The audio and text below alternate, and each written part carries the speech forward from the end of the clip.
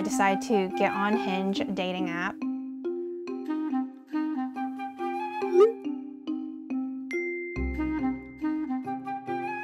That's when I actually met this guy named Hal, which is where it all started.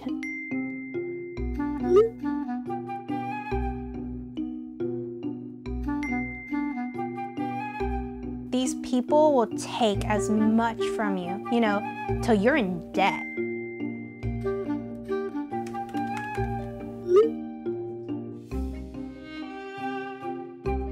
And really what they're doing is just scamming you.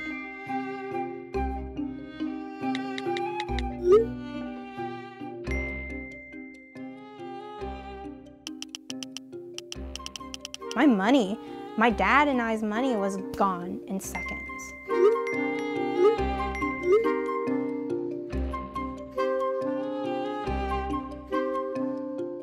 18 to 29-year-olds are increasingly being targeted by romance scammers. Last year, $139 million were stolen through these scams in cryptocurrency alone. For Brut, I'm taking you to Tennessee to meet up with 24-year-old Nikki Hutchinson, who lost nearly $400,000 to a crypto scammer she met on Hinge. Now, she's living in an RV with her dad.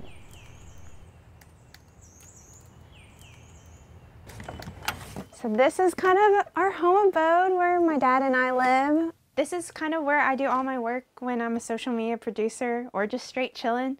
This is my little office. This is our little kitchen. My dad's room, the master. My closet, we don't need to go in there. It's a little messy. So yeah, that's our little home on wheels. In October of 2021, I visited a friend out in Southern California. I decided to get on Hinge, a dating app.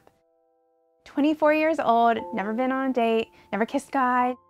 Dating was never really in my priorities. But as you get older, obviously all your friends have been on dates or have boyfriends or girlfriends, and it's like, oh, I kind of want to know what that would be like. I started, swiping right to these people, and that's when I actually met this guy named Hal. I thought he had a clean appearance, not super bulky, not athletic, not like a frat boy of any sort. Soft eyes, feminine looking almost. I've always gravitated towards those types of people because they feel easier to connect with. And he was also Asian. That's a big thing for me.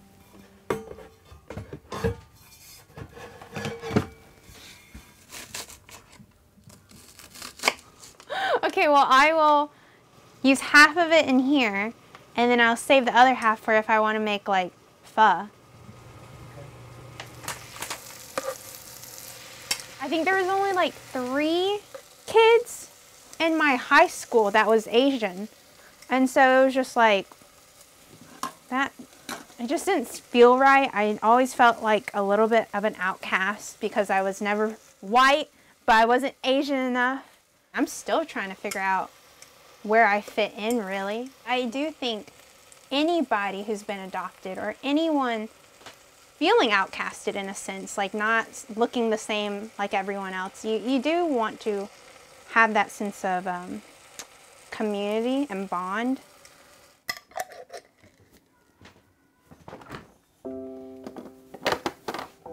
The first message I think on Hinge was oh my gosh, you're so beautiful. I just kind of pushed that aside because that makes me very uncomfortable, to be honest.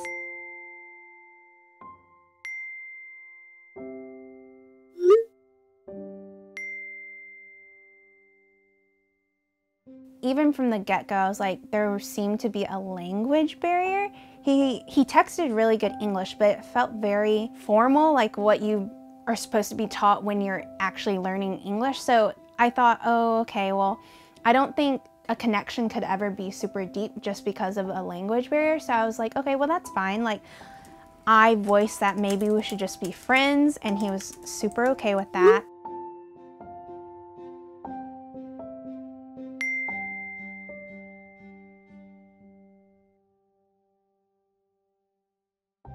So that was kind of my first experience of a guy friend, and a guy friend that wasn't super pushy and kind of respected my boundaries of hey, let's just be friends and whatnot.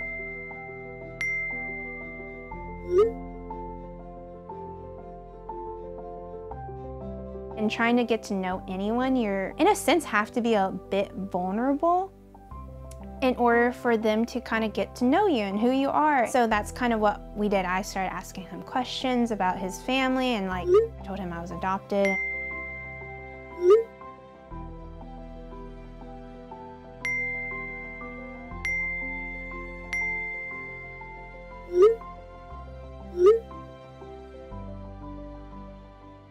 I asked about hobbies and he rattled off a ton of hobbies, and then at the end it said cryptocurrency.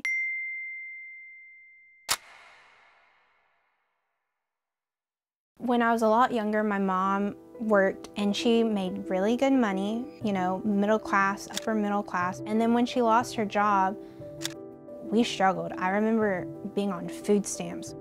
They divorced. There was a lot of stuff going on and I just felt very unstable.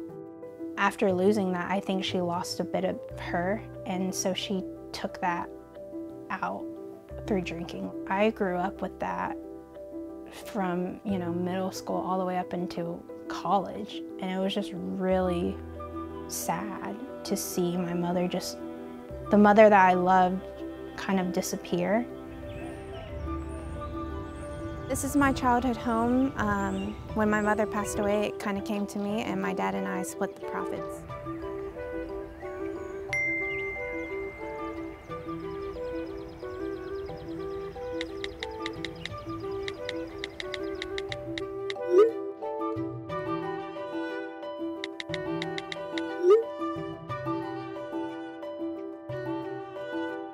The way he texted about teaching me and showing me was like FaceTime, you know, showing me what to do, giving me tips. I go back to him and he's like, "Are you ready to learn?" And I'm like, "Yeah, I'm definitely ready to learn.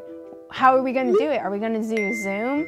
Are we gonna do FaceTime?" And he was very confused. He was like, "FaceTime, Zoom? I can just teach you over WhatsApp." And I was like, okay, that wasn't what I expected. So I was like, well, why don't we just do a quick FaceTime? You're good? You are shy. Oh, you like me?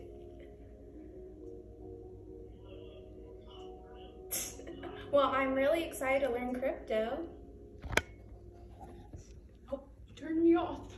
My friend recorded like the whole him being on FaceTime, but she didn't like get any of his, I guess, like face or anything. I just remember freaking out inside because what I saw was just an eyeball.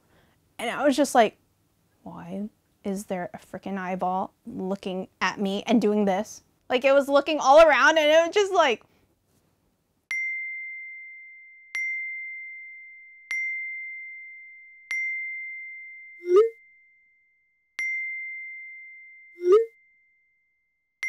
oh my gosh, this guy is really shy, like super nervous.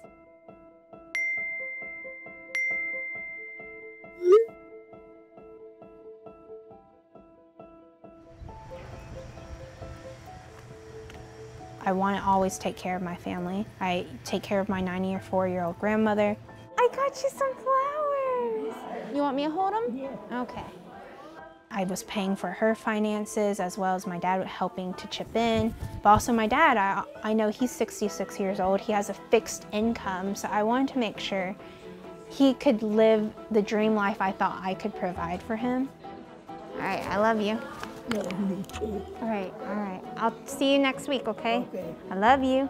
Love you too. All right, have a good day. Bye. I shared that like I have these fears and how always made me feel like it's okay, you know, you're gonna figure it out, but also like with investing, you're gonna, you know, have all this money to not even worry about those mundane types of things.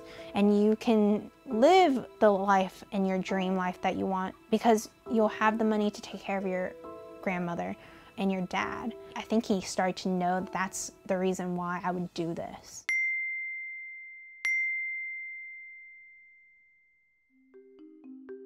We would do the buying and selling for maybe 5 minutes at the most. And it just felt like, okay, tell me when to buy and sell.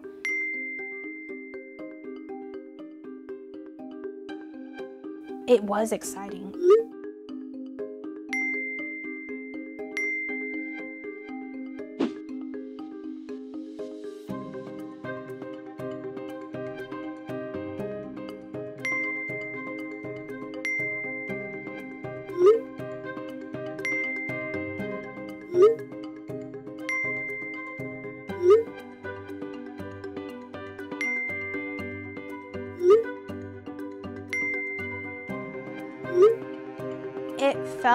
It did feel like an adrenaline. It felt like, wow, this is how people do it in like crypto. They buy and sell at a certain time, and like this is the feeling. But I also felt like, I felt very confused.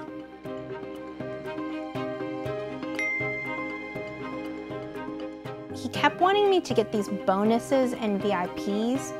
And so he wanted me to get to like, I think 50K at that point.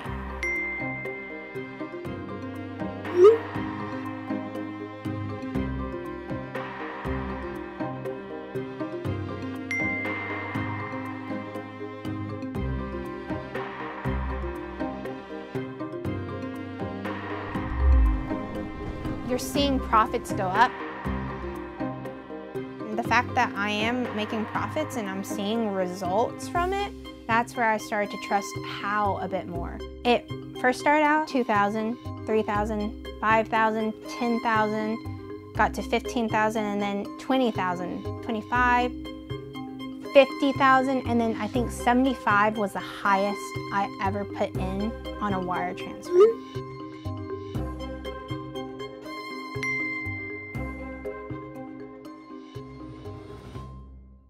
He said, you could be a millionaire at the end of the year.